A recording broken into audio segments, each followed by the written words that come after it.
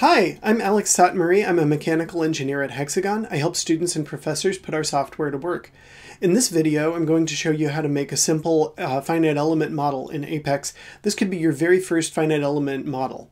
In this video, I'm going to take you through 3 steps. First, I'm going to show you how to make a really simple model. Second, I'll show you how to modify it. And third, I'll show you how to post-process the results to be able to look at them and interpret them. All right, let's go. Okay, so I'm in Apex. I'm going to the Education menu, and I'll click on Block. I can simply click the green check mark, and that will generate a model for me. After that, you simply have to click the yellow running person, and the analysis will start. Okay, great. The simulation completed successfully.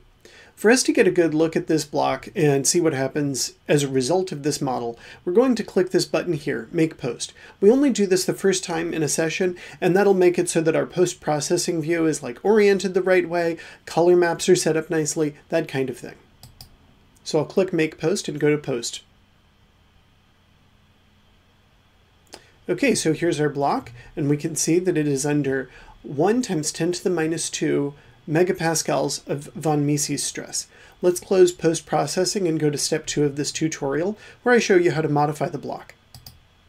So we're closing post-processing by clicking Exit. Now we're back in the regular Apex model view. Now we will modify the block. That's step 2 of the tutorial. So I'll go back to the block tool by clicking Education, Block. Any of these options here you can change to modify the model. So we can change it from steel to aluminum. We can change the height from 0.01 to 0.02, doubling the height of the block.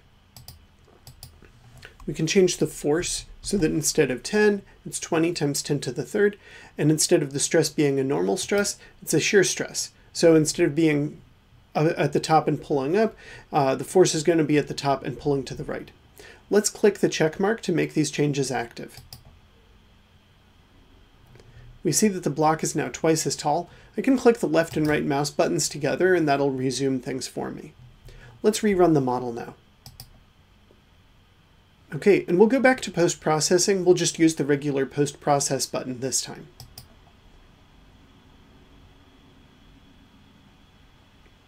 Now we're back in post.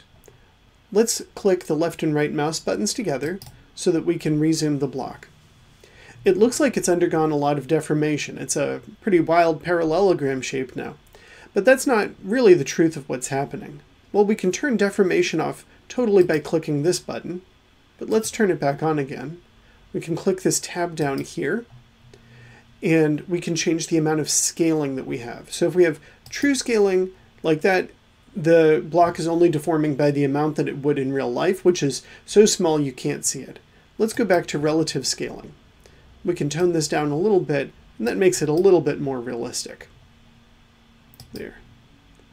That value looks good to me. We can also look at different kinds of results with this, not just the stress that I had pre-programmed. Let's open up this stress menu by clicking Expand Collapse. Okay, so now we can modify this fringe plot. We can look at different types of stress. Like we can see that the x direction stress is actually 0. This looks very colorful, but if we look at the color bar here, all the values range from minus 1 times 10 to the minus 14 up to about 10 to the minus 14 on the other side. This rounds to 0. We could look at the y component, all very similarly small. Let's check out the xy component. So that's a shear stress in the xy plane. So we see that we've got a stress here of 2 times 10 to the minus 2. This is what you would get from a textbook calculation. We can look at things other than stress. Let's look at deflection. So we'll click on Displacements Translational. By default, Apex will show us what is the total displacement at any given point in this object. It might be more helpful for us to, for example, look at just the y component of that displacement. And we see that this block and shear is not having any particles going up or down. Now let's click on the x component. We see that we have a higher degree of displacement at the top of the block. At the bottom, it's exactly 0, because in the model, the bottom of the block is constrained to be flat on the ground and not sliding at all. Let's go back to stress. This will be a good opportunity for us to learn to use the probe tool to inspect stress within parts.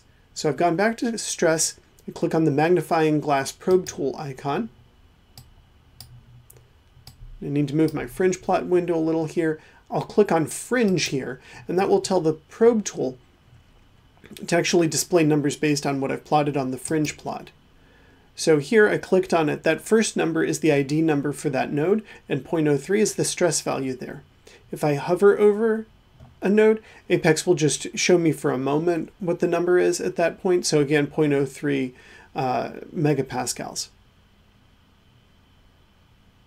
Okay, so that I think is enough post-processing to get you started modeling and analyzing results in Apex.